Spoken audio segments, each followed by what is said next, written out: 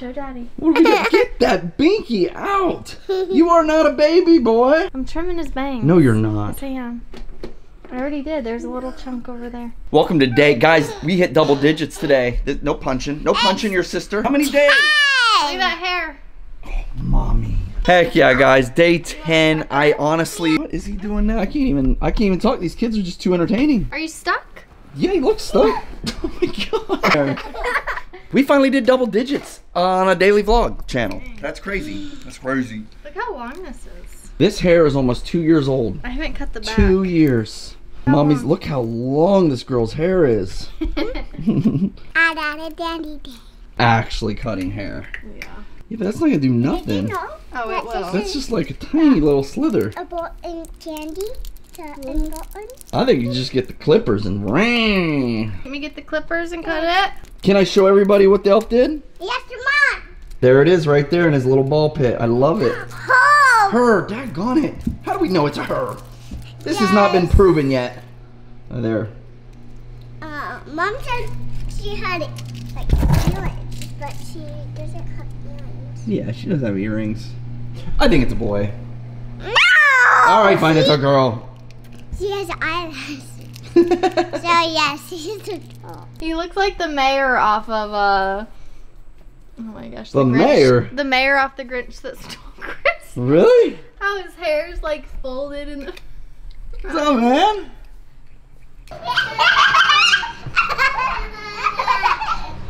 You guys funny? Mommy getting Cora? You said come and get me. Come and get me, Mom. Now what? Screw it. Screw it. Screw daily vlogging, dude. What the heck, bro? I say that because I feel like when I don't have one, I'm letting you down big time. I got nothing today. I got kind of yesterday, more today though. We got a sick kid, man. Kane, my little man's laid up on the couch, and all you can do as parents is be there for them. Raging fever since last night, and as a parent, you almost never feel more helpless than when you have a sick kid. The only thing you can do is be there. That's my day, man. That's all we're doing. I'm gonna throw like 2 things in this video, and that's the day. Unfortunately, it's all I have. Our podcast, it's so awesome, and I love it so much. We had to pause down for some background stuff very momentarily. Like, it's coming back, big guests. Like, you guys are gonna be really shocked on these guests. Absolutely incredible big guests coming. Like, I'm even shocked and surprised, and I'm so excited for the podcast. You guys could see my joy in that project. I'm genuinely happy inside that podcast. So that's something that is coming very soon. Straight up, I don't want to do all the ad reads. I just didn't want to do it. I don't want to fill the podcast with ad reads. So we're working that out so that I can be in the clear of doing that. The podcast is just so new. I want to do what's healthy for the podcast. And I just personally don't believe filling it with ad space is what's healthy for now. Maybe in the future, when it's so established and people expect that, okay. But right now, personally, I don't feel that's what's healthy for the show. As I figure out how to remove that ad space, the podcast will return very shortly. It's already in the works. So if you love the podcast, thank you for being patient. I know it's already been weeks, but we will come back with some bangers, and that will be where I find a lot of joy. I got a funny story for you guys today. This is a true story. It happened to me recently, and it goes like this. I was pumping gas. Why do things happen to me at gas stations? Then I just tell you, I just did a gas station story. I swiped my card to pay for gas at the pump, and it errored on me. And naturally, I swiped my card again, and it said, please select grade, which is the grade of gas. So, all right, perfect. Select my grade, pump my gas, everything's fine. I get in my truck. I was driving my little truck. Somebody that worked at the gas station came out and said, hey, did you just pump gas here? And I said, yeah, I just filled up my truck. They're like, okay. And I was like, I did get a card. I got an error, but when I swiped again, it told me to select grade. They're like, okay, all right.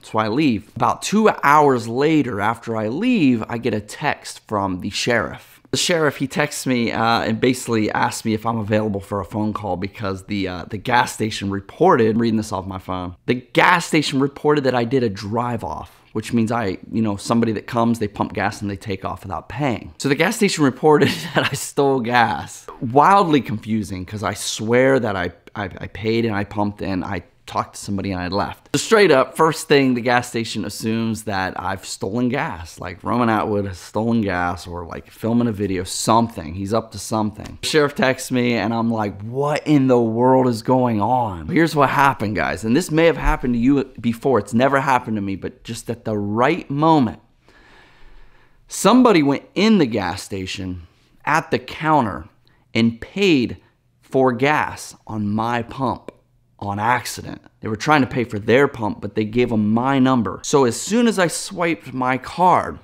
they were inside paying for the same pump. So their money went to my pump. They bought me gas, essentially. So I swiped, I got an error because gas has already been paid for. So when I pulled it out and I tried again, it told me to select grade because gas has already been paid for. So basically, the next day I ran to the gas station, gave them, it was like $27. This is my little white old 1980 pickup truck. It holds no gas. It's like 20 some bucks. I just walked in and paid and felt like a crook, dude. I felt, so that's it. Small podcast update, little family update with the sickness, and a quick story about another gas station story. I don't get it. I literally just told you guys a funny gas station story. I didn't tell you they'd be great. I just said that I'd do it. And overall, I will say I've been having quite a bit of fun with these. Brittney and I were in the bed last night talking about like how crazy it is when you don't film, because the moments we catch with the kids, I mean, I'm editing these videos. I've edited every single one.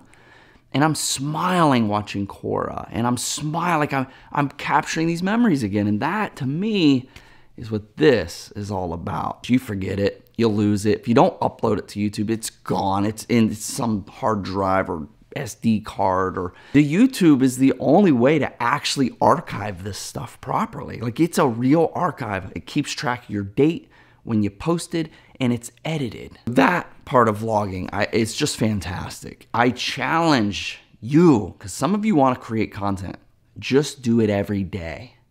Do it every day. See what happens. Like I know it's not the algorithm anymore. When we were in our prime, YouTube vlogs was the algorithm, man. We would just climb and flourish, and it's not the algorithm anymore. Attention spans, fast-paced swiping, these are the new short-form content. This is the new algorithm. And there's plenty of people that make incredibly huge numbers on longer-form content. I'm not one of them anymore. But those of you watching right now, thanks for being here. I love you. You're beautiful. You're one of a kind. Smile more.